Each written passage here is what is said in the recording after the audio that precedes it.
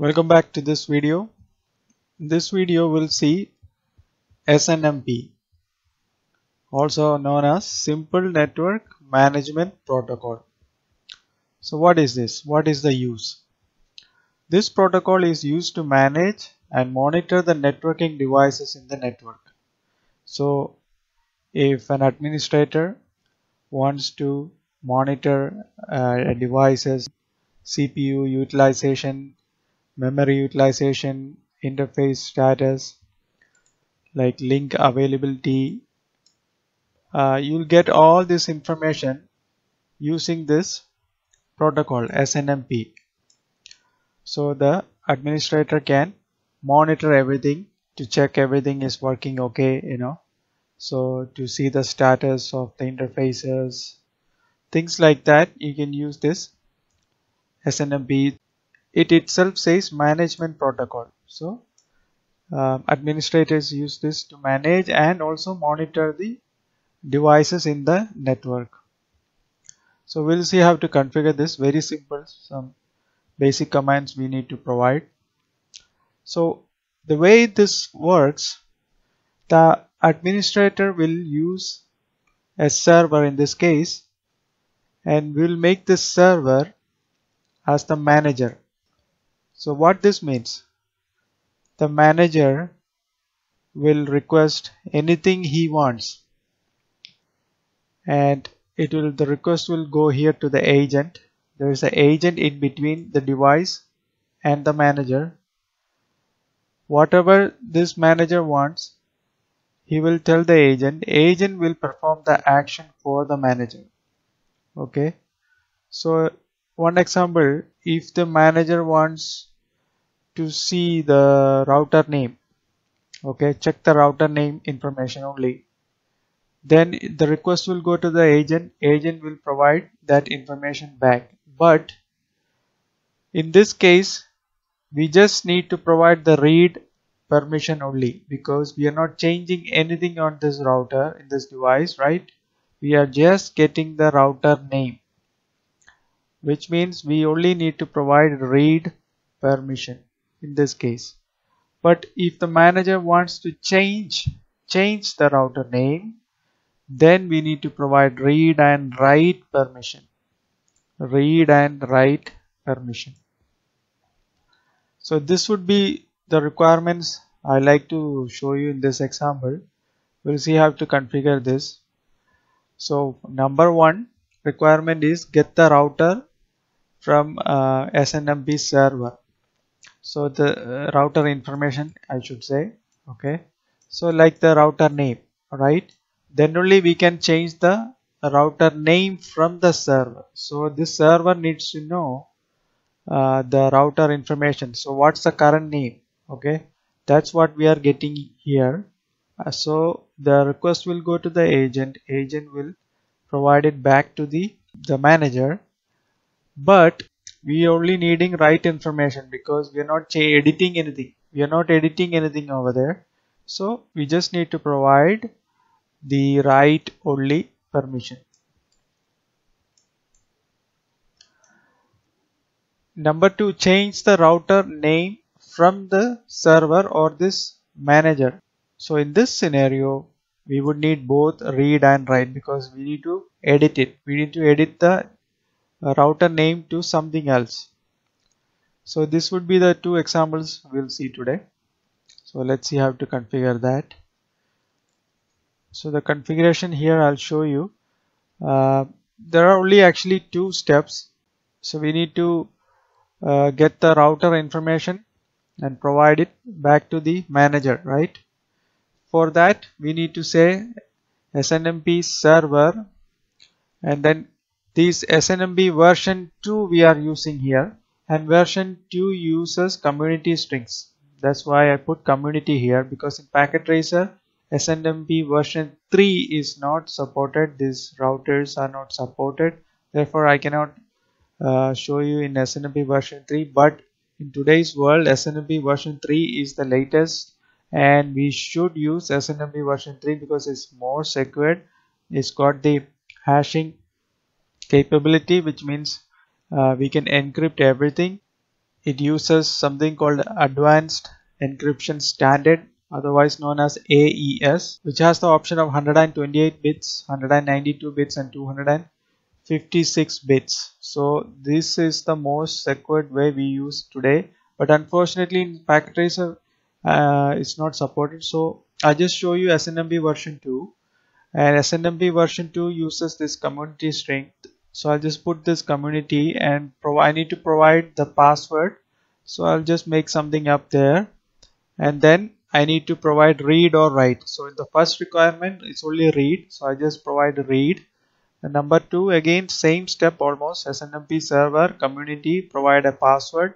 Then this second requirement needs write permission also. I'll just put read and write RW.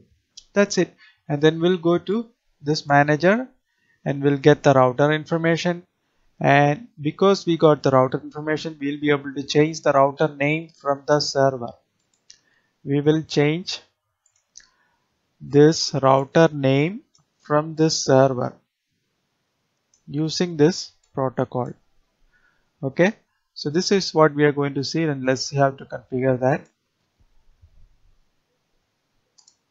So first of all, let me show you one more thing. First of all, we will need to go to the router and we need to set the read and write permission. Okay, that would be the first 2 steps.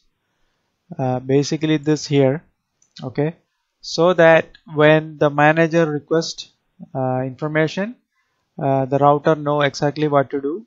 So to get the router information from the SNMP server, only provide read permission, and to change the router name from the server, then read and write. So let's do that first.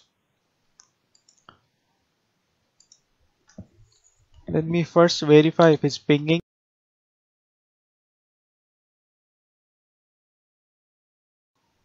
Ping 192.168.1.10. I'm pinging the manager or the server, and it is pinging. It's fine. So we'll go to configuration terminal and we need to say SNMP server community, and if I put a question mark,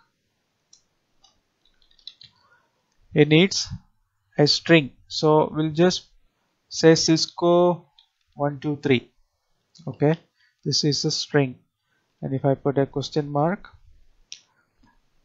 it needs read or write. So this one is read only. Read only means RO we need to put, right? This first one RO. So we just say RO. If I put a question mark, and that's it. This is the first requirement we have just completed to get the router information from the server.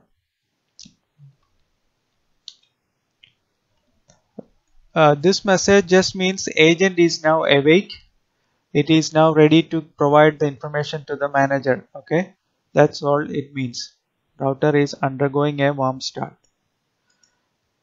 So number 2, change the router name from the server, but we are not ready to do that. In order to do that, we need to set this string here and provide read and write permission. So we need to say SNMP server community. This time string we can provide CCNA 123. Okay, we can provide the same if you want. Let's provide the same, or we can do separate, but let's do CISCO123. Okay, and here we need to provide this read and write, because the manager needs to change the router name, so that's why we are giving this permission. Okay, read and write, and that's it. This is the only configuration we need to do on this router. Now what we'll do, we go to the manager, go to desktop. In packet tracer there is something, this option called MIB browser, this one. Okay, you need to click there, and we need to click on this advanced, and here we need to provide the address of the router. So what's the address? 1.1, right? Yeah, 1.1 we need to provide here.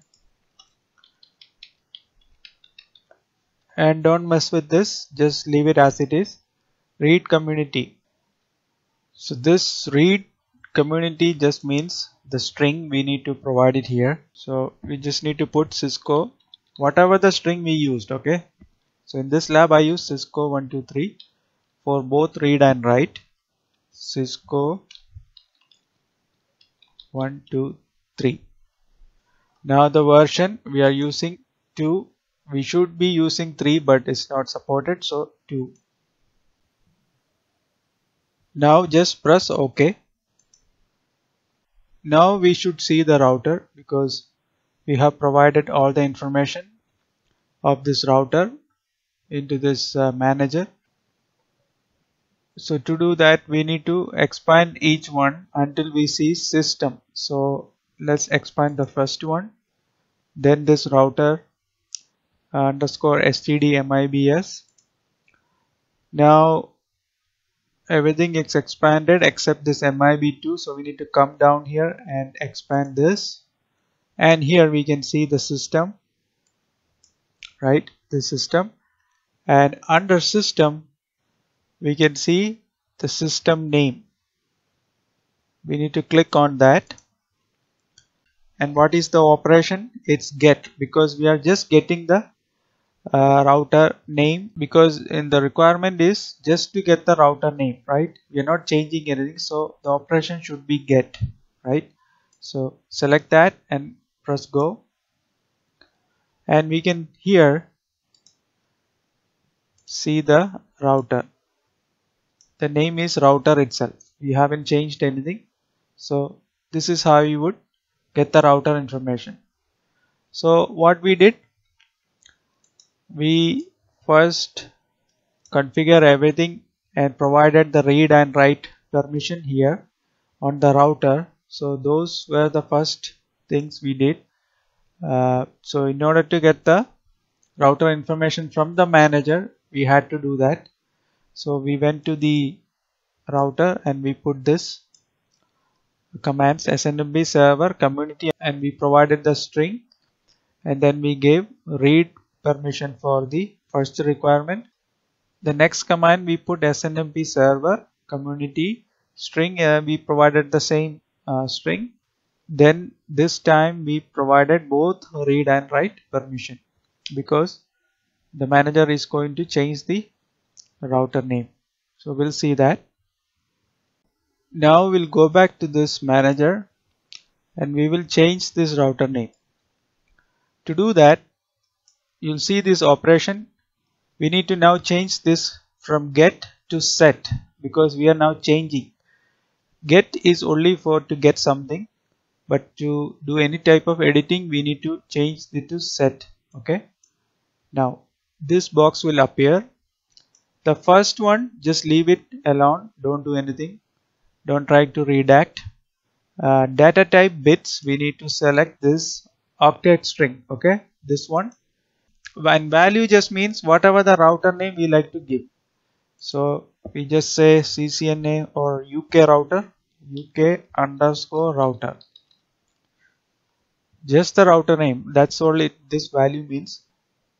Now just click OK here and then click on go. As soon as I click on go, the router name has been changed. This is the view from the manager. Now if we go back to the router, exit, now you can see here also it has changed.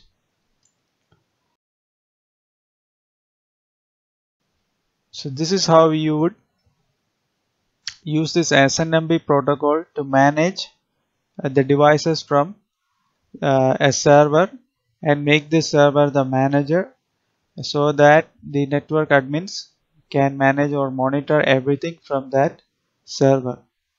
So this is one of the examples we saw today, and we can do so many things with this protocol, and hopefully you understood the concept. Practice this well. Very easy, right? It's not that bad at all. The concept is clear, right? Because it is a protocol used to manage and monitor. So that's it for this video. In the next video we'll see some other concept. I want to go back to DHCP configuration because we didn't do how to exclude addresses. I missed that part, so I'll show you that in the next video. So practice this. In the meantime, if you have any questions, you can ask me down below. So until next video, thank you and good day.